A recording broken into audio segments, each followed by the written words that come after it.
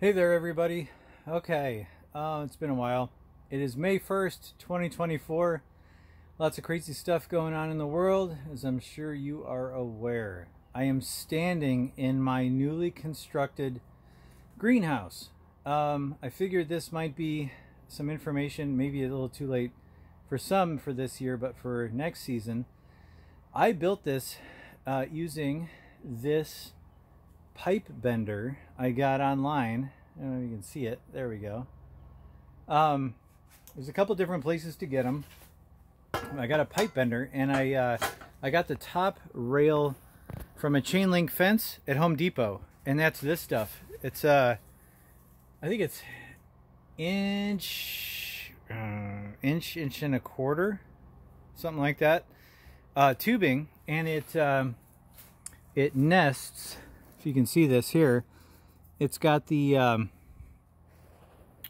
flanges, you know, the bell end and then the smaller end, so it'll slide into one another. And that's the top rail for a chain link fence. They sell it at Home Depot. So I did this whole greenhouse. This is a 16 foot wide by 24 foot long greenhouse, and the pipe bender comes in certain configurations for how big of a diameter you want the hoop to be, right? So this one will do a 16 foot total hoop, right? So 8 foot high, right? Half of 16 feet, all the way around circle. So we're doing half circle because we're doing a greenhouse. You can make it as long as you want. So I made mine 24 feet. This, there we go. This is my first garden bed, and I did it with 2 by 8 by 8 treated wood. Lined it with plastic because there's still some information out there that the treatment of the wood itself, you don't want that leaching into your garden, picking up the chemicals or the whatever they treat it with, right? Back in the day, they used to use arsenic, was part of it. Now they've since done away with that, but I'm sure there's some nasties in there you don't want in your veggies that are going in your body. Anyways, there it is. The plastic is reinforced nylon, reinforced plastic sheeting, and that's what I had on hand from building my tiny house a couple years ago. I had a roll of it I never used because I wound up spray foaming the inside of it instead of using batten or fiberglass insulation. So this was going to be the vapor barrier. Where are we at? There we go. Vapor barrier for the tiny house, but spray foamed it, didn't need it, still had this in a roll. I'm using it right now. So just a quick May 1st, there we go. There's a cooler right there, an old cooler, no lid that broke off, and the drain still works, so I filled it full of dirt. It's going to be a planter. This planter here, 2 by 8 by 8, and this is a 16 foot long by 4 foot wide garden bed. I got more on the way. I got to build some more. I got my saw and all the other stuff in here, but May 1st in Alaska on the Kenai Peninsula.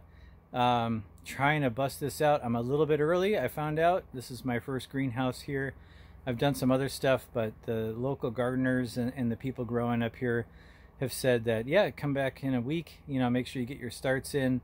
I let the beds warm up, and you can get your starter plants from the garden center, or should have started my own a couple weeks ago. Some I'll start now, some I'll get from like a local garden area that sells them. So like tomatoes and peppers and stuff like that that are pretty mature. But yeah, for right now, this is what I got. So May 1st, 2024. Grow food. It's getting crazy out there. The lake is still frozen. I don't know if you can see that. Still frozen. Got some puddles on the top of it. It's Swiss cheese. You can't walk across it. But yeah, I built this whole thing myself. Treated wood and some of that inch and a quarter top rail for chain link fence at Home Depot.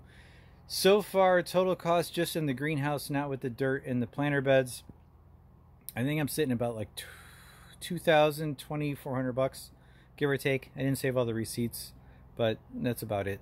Pounded some posts in the ground, some old pieces of pipe to use for anchors, like this, like that guy there. Pretty simple. And then some of the end walls are SunTough panels from Home Depot as well. Go with the SunTough, spend a couple extra bucks, you know, buy once, cry once kind of thing.